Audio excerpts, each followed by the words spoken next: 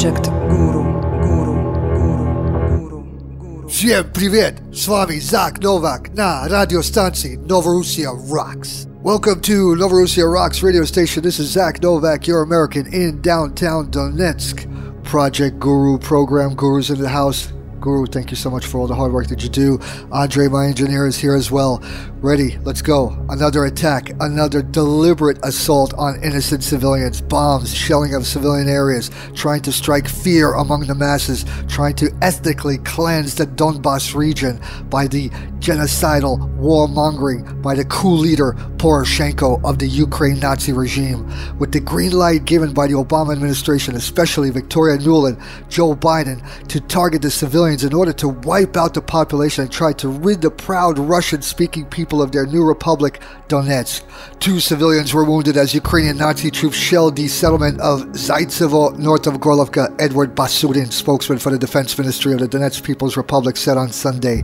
At 12:05 local time, Ukrainian Nazi troops opened fire, presumably from a grenade launcher. 2 civilians, a woman 57 years old and a 15-year-old, her granddaughter, were wounded. Also just in, the intentional targeting of civilians. The Nazi Kiev troops opened fire on the outskirts of Donetsk in the Donbass region overnight. Late evening, the Ukraine Junta forces shelled the territory of Donetsk airport and Zhabunki village to the north of Donetsk and Volvo center again.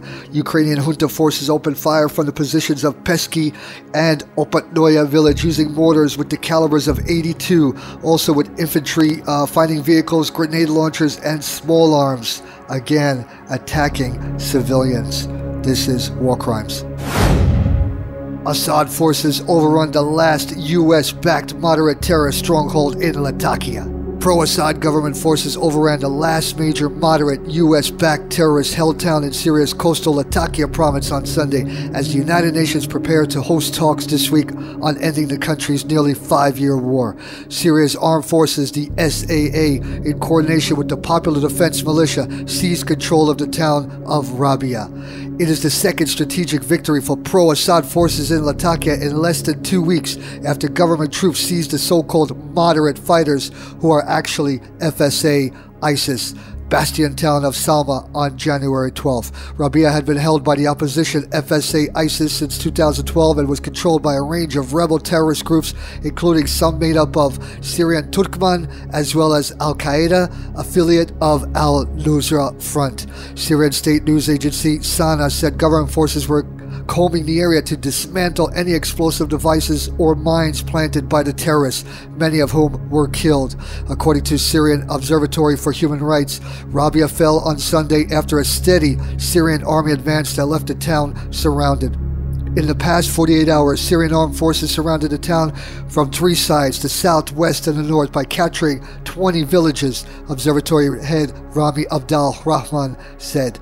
Abdel Rahman said senior Russian military officials oversaw the battle for Rabia and that Russian airstrikes played an essential role in the fight. With the capture of Rabia, government troops are closing in on terrorist rebel supply routes through the Turkish junta border to the north.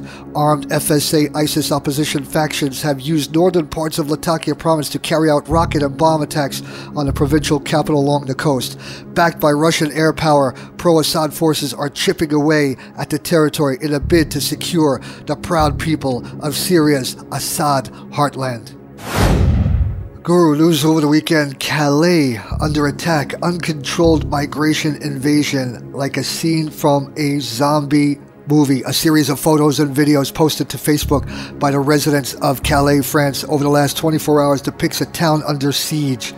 Parents have been advised to keep their children indoors as migrants roam through playgrounds, while on residential streets, police wearing riot gear stalk gangs of migrants. The pictures have been posted to Calais Libre, Free Calais, a French-language Facebook page set up and run by concerned residents of Calais. The founders of the page say they set it up because they want to see Calais liberated from the grip of an uncontrolled migration invasion. They encourage residents to send in photos and videos, most of which are shot on mobile phones, to document what is happening in Calais, including the migrants recently burning their camp to the ground. Many of the photos focus on the clash between migrants and police on the roads heading towards the port, but increasingly images are emerging of migrants within the town itself. Some are decidedly eerie, almost reminiscent of a scene from a zombie film. These were taken near the town's historic fort on the coast. In the last day, images have also begun to emerge depicting the migrants using public transport or loitering in bus and train terminals. According to the comments, they are using the transport to travel between Calais and nearby Dunkirk, where an alternative camp is growing thanks to a reduced police presence in the area. Locals are complaining that the migrants are not charged for using the public transport, yet take seats without giving them up for the elderly. Calais Libre have planned to hold gathering in Calais at the end of January to protest against the threat to safety that the migrants pose to the town and the slowdown in the local economy brought about by their presence. Also to protest against the actions of the No Borders movement in inciting the migrants to camp and riot in the area. The group has made it clear that the gathering is not a rally. However, as they say, rallies are currently prohibited by law. But if you check out the site at Novorossia today, also this came in, the refugees there at Calais, they stormed Calais port in France and board on a British ferry on Saturday. According to local officials, around 200 migrants managed to break into the port of Calais in northern France after a demonstration of support for migrants living in a slum nearby. A demonstration in Calais has drawn around 2,000 people, and in the end, around 200 people entered the port, with approximately 50 of them boarding a ferry.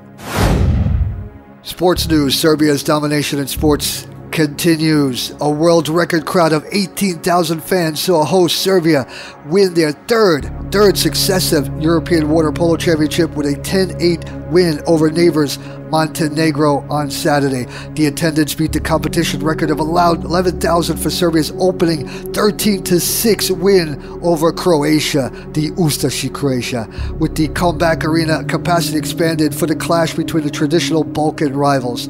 According to the organizers, more than 18,000 watched the final of the 32nd European Championship, which is a new world record attendance in aquatics in the modern era. Water polo reached an unprecedented heights as all available seats in the venue were occupied, and fans even stood on the terraces after the setup had been transformed. Serbia, who were also the world champions, overcame a 1-goal deficit in a strong final quarter to delight a fervent home crowd after an entertaining tussle. Having earlier booked a place at the 2016 Olympics in Rio, Serbia were joined by Montenegro, who beat a more fancied Hungary and Italy teams to reach the final. Bravo, Serbia.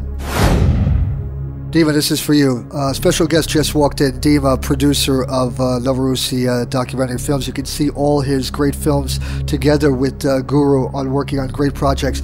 Also, please get ready.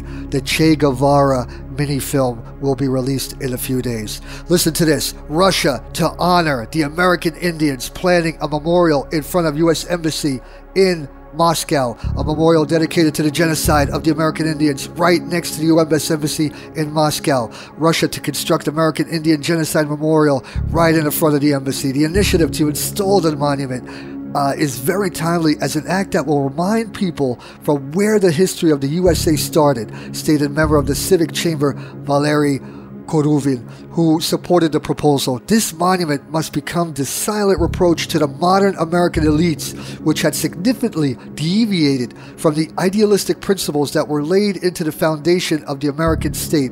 According to Mr. Koruvin, the Civic Chamber of the Russian Federation should also appeal to the U.S. Congress to consider the rehabilitation of the American Indians as the native people of the United States, to admit the fact of their genocide by the U.S. government, to carry out the act of national repentance, and thus to close this dark chapter of U.S. history.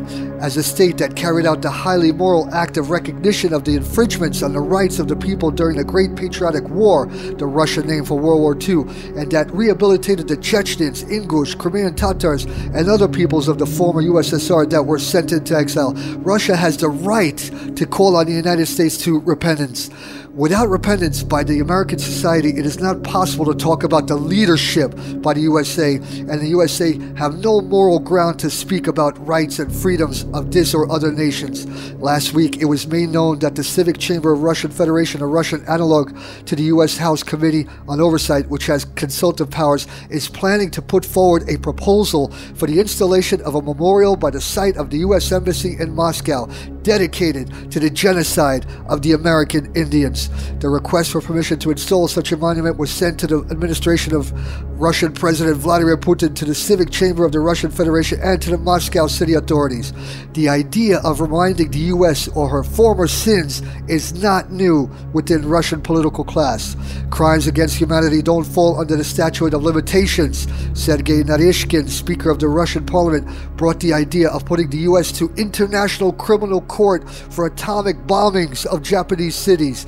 Just last summer, for example, during the round table devoted to the 70th anniversary of the atomic bombing of Hiroshima and Nagasaki by the U.S., the Speaker of the Russian Parliament and head of the Russian Historical Society, Sergei Naryshkin, raised the possibility of creating a special international criminal tribunal on bombing of the two Japanese cities. According to Mr. Naryshkin and a number of other Russian politicians, these bombings clearly constituted crimes against humanity that don't fall under the statute of limitations. The modern-day U.S. administration wants to hide from the world not the tragedy of Hiroshima and Nagasaki. This is not possible to do, but the hypocrisy and cynicism of the American leaders of the time, Mr. Naryshkin said during the round table. He added that the memory about this crime is as important as the memory of the atrocities committed by both the Nazis and the Japanese militarists. Behind all the death and destruction, the CIA and Saudi covert program. While it's no secret that the CIA has had a covert program supplying weapons to Syrian rebels for years, and it's likewise no secret that Saudi Arabia has been throwing large sums of money and arms at rebel factions, it's only now being understood how closely linked those two schemes were. The administration is said to have seen the plan as a way to get control over Saudi arms smuggling into Syria, fearing that Saudis would be willing to send arms to factions the U.S. would see as allies. This largely didn't work, of course, meaning the U.S.-Saudi arms ended up more or less everywhere. The Saudis, meanwhile, saw letting the U.S. in on their arms scheme as both a rubber stamp for continuing the program and as a way to oblige the U.S. to let them be involved in the final settlement talks on the Syrian war and back Sunni Islamist factions. The TOW anti-tank missiles and Chinese anti-craft missiles that ended up in the control of various rebel factions, including ISIS and other Islamists, were provided by and large through the CIA program and sourced and paid for by the Saudis. Again, war of words between Erdogan, Nazi Junta president of Turkey, against our Noam Chomsky. But before I begin, Dima, we discussed how the United States and Turkey together, of course, Turkey, NATO nation, together have signed a pact. They're going to go in together into Syria to make complications on Russia. We'll talk about that a little later. But this first, U.S. ally Erdogan, a murderer, viciously killing Kurds. Renowned intellectual Noam Chomsky said Turkey and the U.S. could not protect the Kurds and the Yazidis while attacking Kurdish guerrilla groups in Syria. Turkish President Erdogan is a murderer and has reconstituted horrendous repressive policies against the Kurdish population in Turkey that were implemented during the 1990s by the Turkish state, killing thousands of people, world-leading intellectual Noam Chomsky said during an interview. Erdogan is undoubtedly carrying out a vicious repressive action attacking the Kurdish population. You can call it what you like. I call it murder. When asked about how to respond to the threat of Islamic State group, Chomsky said that the Kurdish forces in Turkey and Syria should be supported, who also happen to be on Washington's terrorism list. The United States could not be trying to save the Yazidis and the Kurds while also supporting Turkish oppression against the Kurdish Workers' Party, the PKK, who have been the main force fighting ISIS. If we are interested in attacking ISIS and saving the Yazidis and saving the Kurds, we cannot say we are going to attack them, the leading academic and linguist said. He also rejected the term lesser of two evils when invoked by the interviewer referring to the PKK. If you want to rank evils, the United States and Britain are so far higher than anybody else. We have to deal with the world as it is, as it exists. If you want to defend the Kurds, you cannot be attacking the Kurds. While acknowledging the PKK had in fact carried out attacks against civilians in the past, Chomsky said a realistic look at the world requires providing support to the PKK and other Kurdish groups who are the main forces against the extremist groups in Syria. I am not an absolute pacifist. I think there are times when the use of military forces defensively is legit. Defending the Kurds against ISIL attacks is legit, Chomsky said, using the acronym for the Islamic State group. But the renowned professor said the Islamic State group was not the only threat to the Kurds and the Syrian people. He said that the U.S. was turning a blind eye to the other extremist groups like Al-Qaeda, affiliate the Al-Nusra Front, who are being supported by Washington's allies, Turkey and Saudi Arabia. Commenting on the 5-year Syrian conflict and how to resolve it, Chomsky said the only solution to the crisis in Syria is not through bombing Damascus, but through negotiations with the Syrian government. Support the PKK, Viva Assaad. Everybody, please be safe. I stress, please be safe. See you all on Wednesday. Everyone have a great day. Bye-bye, folks.